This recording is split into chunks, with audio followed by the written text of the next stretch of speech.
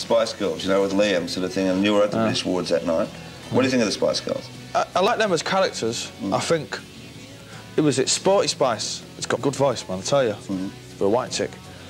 But I'm not into all this, you know.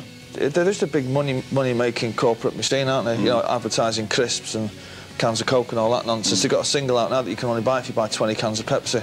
You know what I mean? I'm not into that. But no, good luck to them, you know.